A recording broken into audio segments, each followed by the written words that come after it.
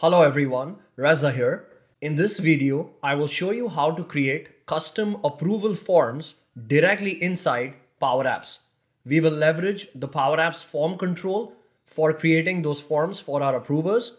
We will send email notifications and use the deep linking concept to directly link to the approval task in PowerApps, create an approval dashboard using galleries, and even send out the approval form inside Microsoft Teams through adaptive cards. So let's check this out in action.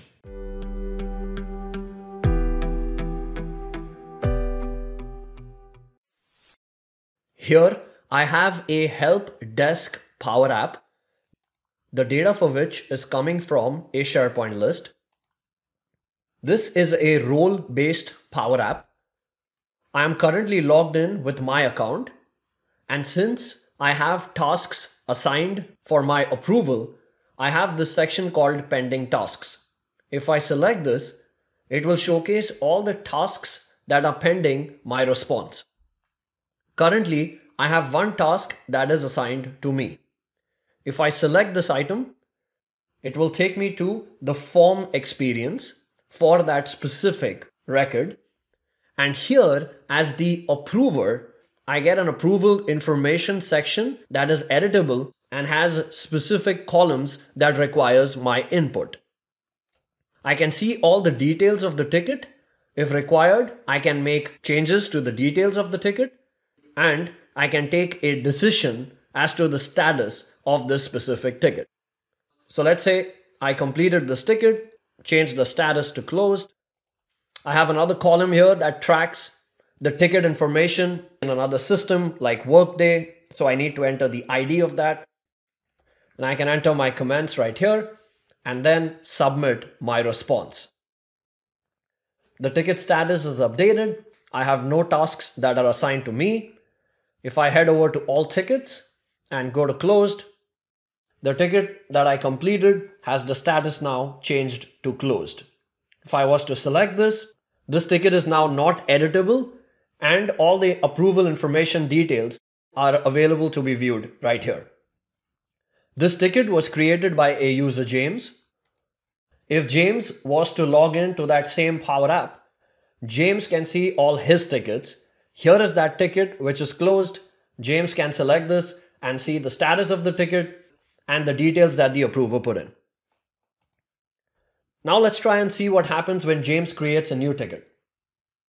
James starts filling out the details of the ticket, picks the department associated with this request, picks the request type, picks a priority for this ticket, and submits his request. Now, the moment that information goes into the system, if James filters the data by pending, he can see that ticket in action right here. And if James selects this, the details of the ticket are provided to James. This form is locked down. That means James cannot make any further changes to this ticket. At the same time, the approver in the system, which is Reza, gets an email notification that a new ticket has been assigned. He gets all the details of the ticket along with a link to directly take an action associated with the ticket request that has come in. If Reza selects this, it will directly launch the Power App and deep link into that ticket screen that is editable since Reza is the approver for that specific ticket. Once again, Reza can see all the ticket information, make modifications to it if required, update the status of the ticket, and submit the response. Additionally, in Microsoft Teams, the Power Automate bot sends Reza a chat message which has an adaptive card experience. Here Reza gets notified that there is a new ticket that has been assigned to him. The status of that ticket is pending. Here is the title of the ticket, the person who submitted the request, the details of the ticket, and the approval form that Reza can fill out in Power Apps has also been made available to Reza right here. I'll set the ticket status to closed and put in the comments. Both of these are mandatory fields. Workday ID is not, but I'll plug in that information as well and submit my response directly from within Microsoft Teams. Now, if I head back to PowerApps and look at the tickets where the status is closed, here is the ticket that James had created. The status is marked as closed. And if I look at the details of this ticket, we can see all the information that I plugged in as the approver directly from within Microsoft Teams. Now let's try and build the core concepts of this solution from scratch. I will start by creating a new Canvas app from blank. I'll give my app a name and click Create. I will connect to my data source, which is SharePoint. Connect to my SharePoint site, select my SharePoint list and click Connect. The two key columns that I would be dealing with here, one is status, column type is choice, and second is assigned to. This is where I will define my approvers. In this scenario, I'm keeping it extremely simple. I have this as a single line of text column. This could be a person type column, a multi-select person type column. To showcase the tickets from the SharePoint list, I'll insert a gallery control, connect it to my SharePoint list. I'll set the wrap count of the gallery to 3. I've picked the layout, title, subtitle, and body. In one of these controls, let's say subtitle 2, I would like to showcase the status of the ticket. Status is the choice column, status.value. Now I need to create the form experience so users can create, edit, or view the ticket information. I've created a second screen. Here I will insert an edit form control. Connect this to my SharePoint list. I've changed the number of columns to 2. And the layout, I'll change it to horizontal. We want to reuse this form control so that users can either create, edit, and view the data right here in the same form experience. In my home screen, on select of this icon inside the gallery, I would like to redirect the user to my ticket screen, which has that form. Plus, I would like that form to showcase the details of that ticket in view mode. So on select of this, I will set a variable called varFormMode. I will set this to formMode.view, and I will set another variable called varItem to this item, which gives me the context of the selected item inside the gallery. And then I will navigate the user to my ticket screen. For the form control in the ticket screen, we have a property called item. I will use that variable, which is varItem. And for the default mode property of the form, I will use my variable, which is varFormMode. Now, if I head back to my home screen and preview the app, if I was to select a specific item, let's say laptop RAM upgrade, it will take me to that form screen and showcase all the data related to that item in view mode. To provide the user an ability to go back to the previous screen, I will insert an icon. I've picked the back icon. On select of this, I'll use the navigate function to take the user to the home screen. Now I want to leverage that same form so the user can create a ticket in the system. Once again, I will insert an icon. On select of this, I will set those two variables again, varFormMode.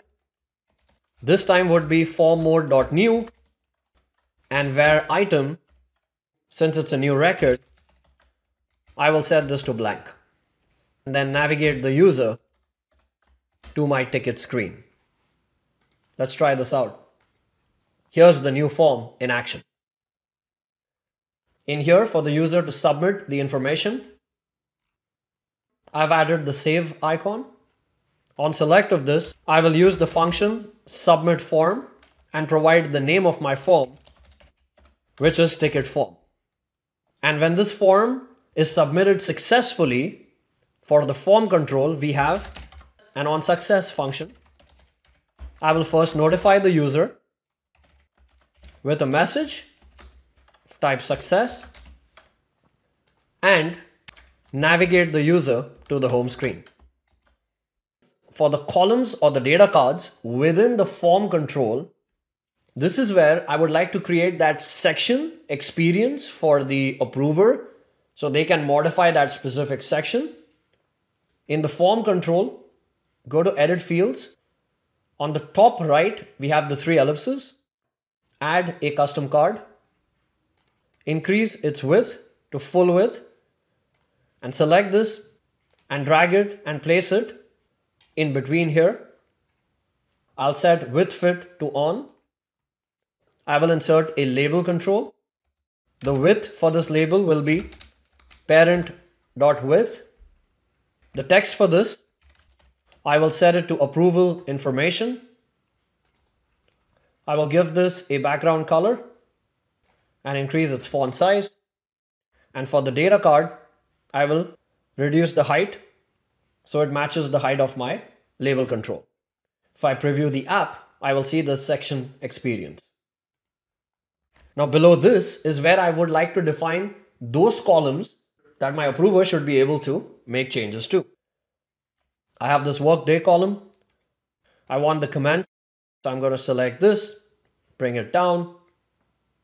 The assign to column is where I will define who this task is assigned to.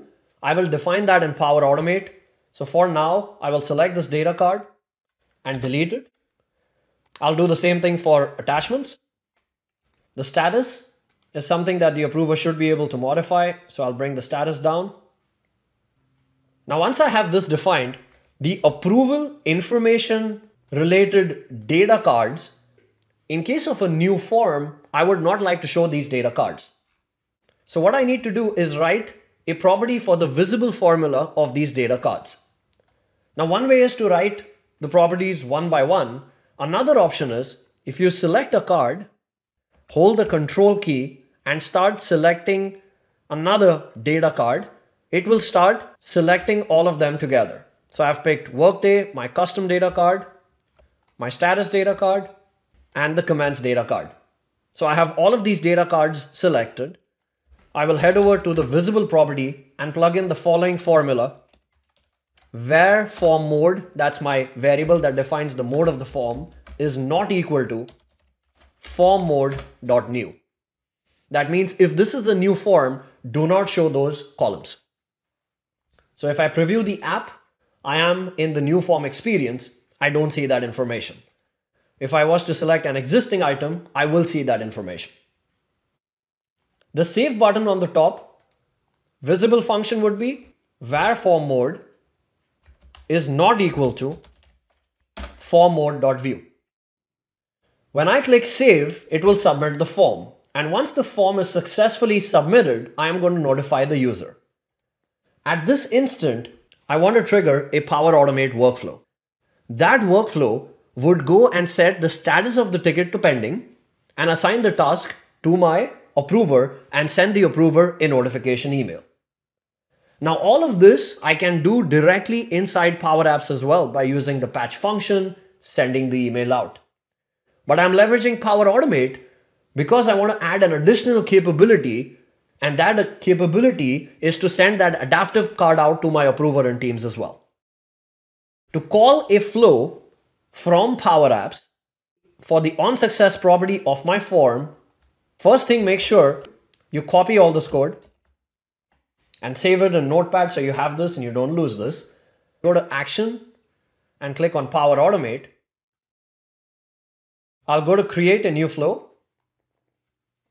Here I will pick the first option, which is PowerApps button. Now this uses the version 1 trigger for PowerApps.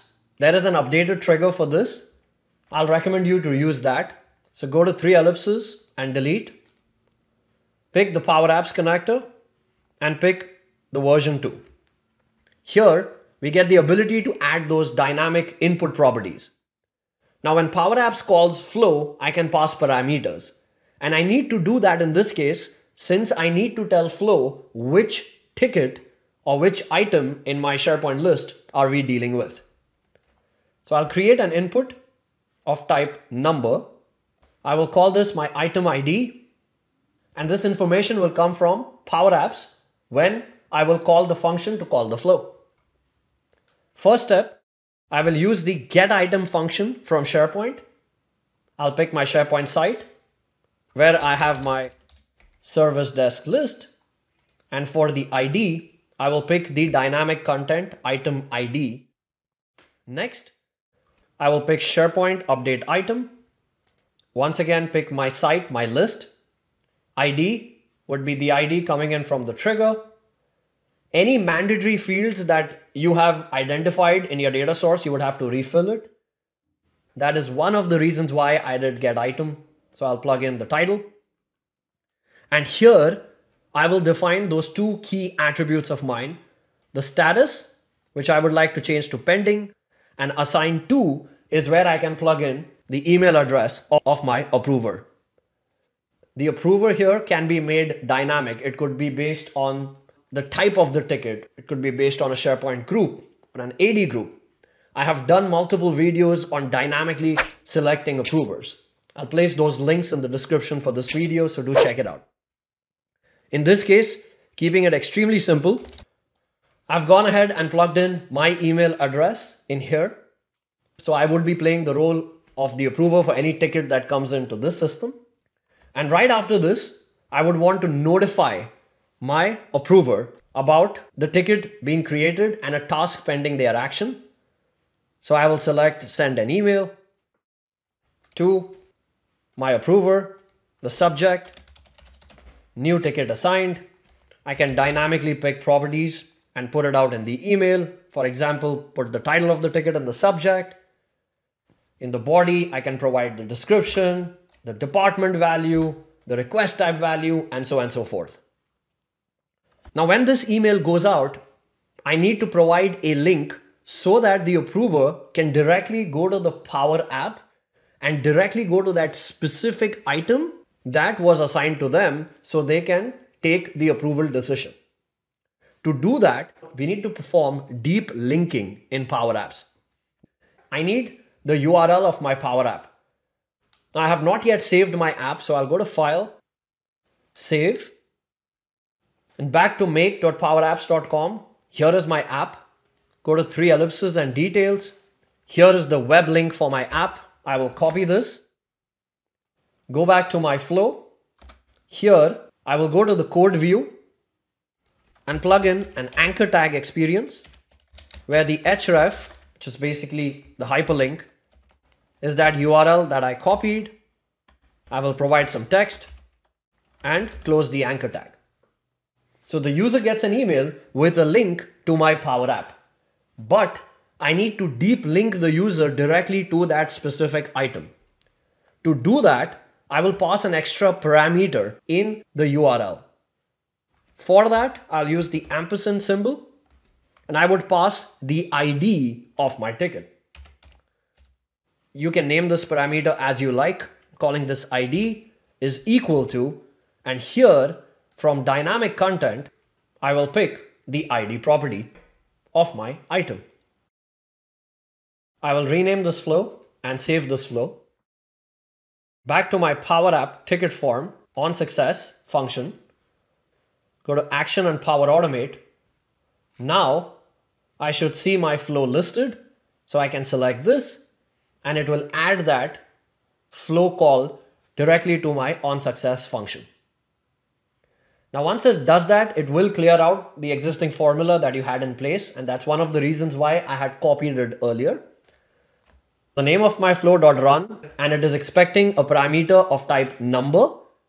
So I need the ID of the item that I can get directly using the name of my form control, ticket form dot last submit dot ID. And I will paste my earlier formulas that I had in play here.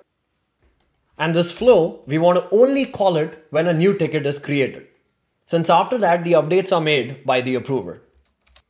To do that, where form mode is equal to forMode.new, then call the flow. Now when the flow sends the email, it has this hyperlink with the ID parameter. In my Power App, I need to deep link the user to the ticket screen and open that specific item. To do that, on the app object, first we will head over to the function called start screen. This is where you define the starting screen of your app. If this is empty, it goes to the first screen of your app, which is home. Here, I will plug in the following formula. If not of is blank, to read parameters, we have a function called param, and this is where I can define my parameter. The parameter that I defined on flow had the name ID, so I'll use that. And is this ticket assigned to the current user who's launching the app? Basically, is the user the approver of that item?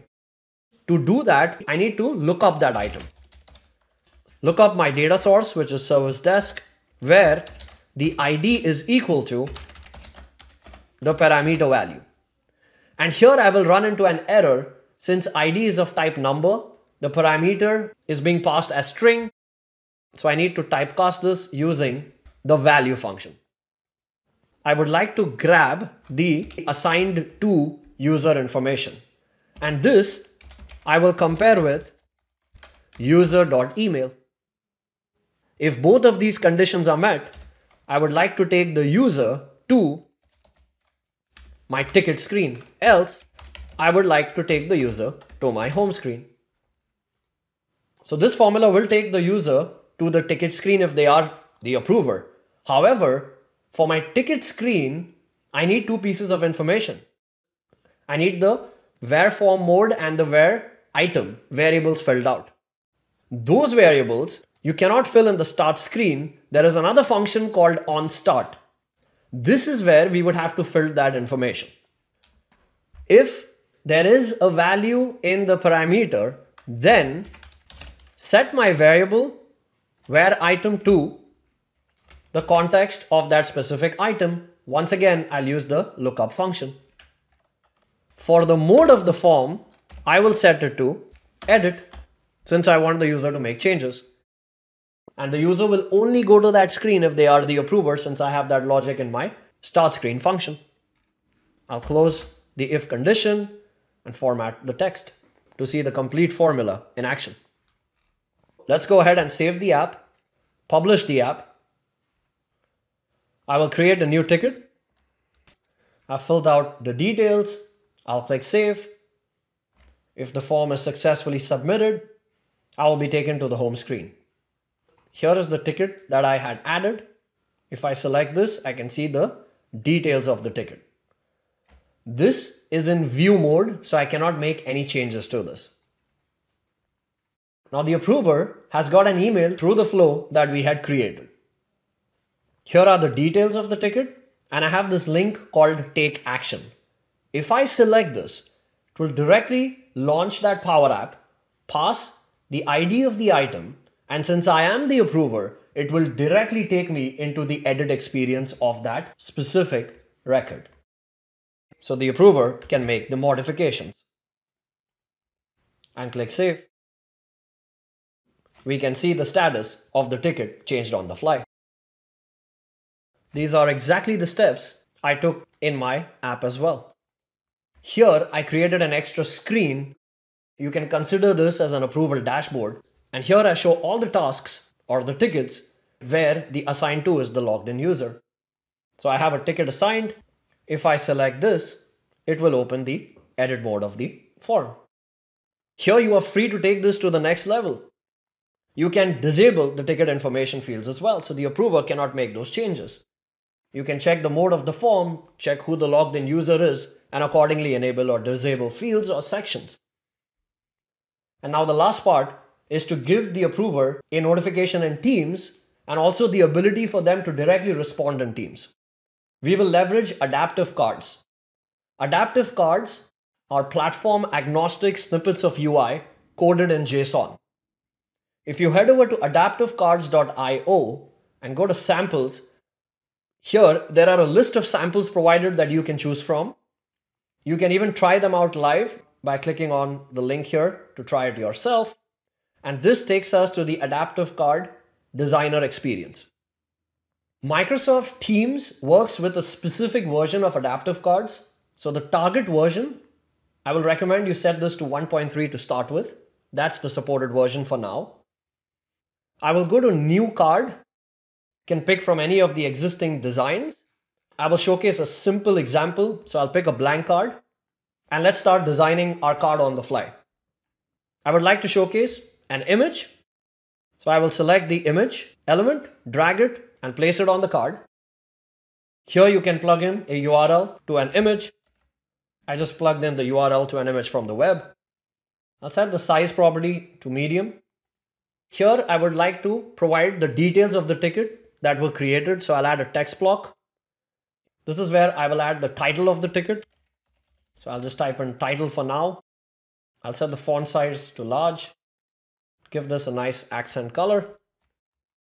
Next, I can add additional text blocks to show additional pieces of information, maybe to show the description of the ticket, and so on and so forth. Then comes the main part of creating that custom form experience. I need inputs from my approver. From the input section, I need the workday number. So I'll pick the number field, place it here. For any input control you add, you have to plug in the ID associated with that. I will call this ID workday. And the label, I will plug in as workday number. Set the placeholder text to empty. Next, I'll add a choice set. The ID would be ID approval decision. The label would be, I'll call the status. And right at the bottom is where I can define my choices. Now the approver in my scenario can change the status to either closed, rejected, or duplicate. So I will plug in those key values here, closed, rejected, and duplicate. I would like to make status required, so I'll select this. And I can plug in my validation message. I can do this for other input types as well. And I need my comments, so I'll add another text box. Call this ID comments. Make it multi-line. I'll make this required. And once I'm done completing my card, right at the bottom, there's an option called add an action. I will add an action to submit this card. I'll change this title to submit response. Once I have my card defined, I will go and copy the card payload. Go back to my Power Automate flow, which I had called as service desk approval. I will edit this flow. Right after sending the email, I will add an action called post an adaptive card and wait for a response. This is important since we want to wait so that the approver responds to us from Teams. So I'll select this. I will post this as the flow bot. I want to post this in a chat, and the message is where you need to paste the card payload that you copied from the adaptive cards designer. So I will paste that in here. Update message. That's the message you want to give the person who is submitting the form. And here you define the recipient, which in my case is my approver, Reza. In the card JSON, there were things that I hard-coded. For example, title. I want the title to come dynamically. So I will remove this and pick it from dynamic content. I'll do the same thing for description and any other columns that you would like to define here. Once you're done defining your dynamic properties, we've created the form and the flow is waiting. Once the flow receives a response, we would like to check the outcome of the approval so that we can update our item. Now remember, the user is also getting an email with a link directly to PowerApps. And in PowerApps, we've provided that form experience for them, so they could take the decision there as well. I want to ensure that their first decision is counted. So if I receive a response from the adaptive card, I need to first ensure that the status of the ticket is still pending. So once again, I will use the get item action to check the latest status of that ticket. I will add a condition. Condition is the status from my latest get item action, is this equal to pending? If it is still pending, I would like to go and once again update my item. Here I would change the status to the response that the user provides in my adaptive card. To do that, I'll go to enter custom value. And under dynamic content, I do not get any results from that adaptive card. I don't get those dynamic properties.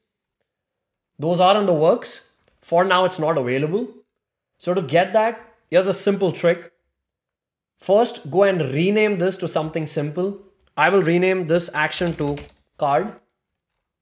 And here, for my status value, I will go to expression and write the following expression.